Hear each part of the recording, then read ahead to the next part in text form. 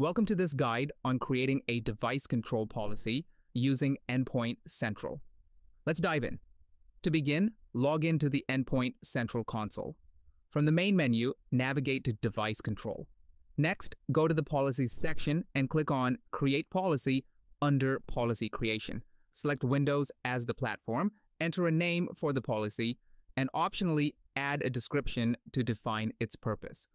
The device access control settings allow you to manage peripheral devices by permitting full functionality, allowing only trusted devices, or completely blocking access.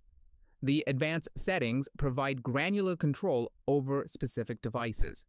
For removable storage, you can control file transfers, restrict modifications, disable auto run to prevent malware, and allow only BitLocker encrypted devices.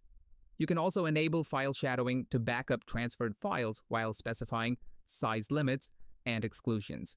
Similar customization options are available for CD-ROM and Bluetooth devices, allowing you to manage permissions and restrict actions like file transfers. Device audit settings allow you to track all device activities across the network.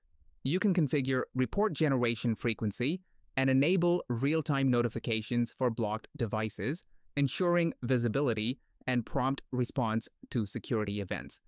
Lastly, configure alerts to notify users when a blocked device is connected.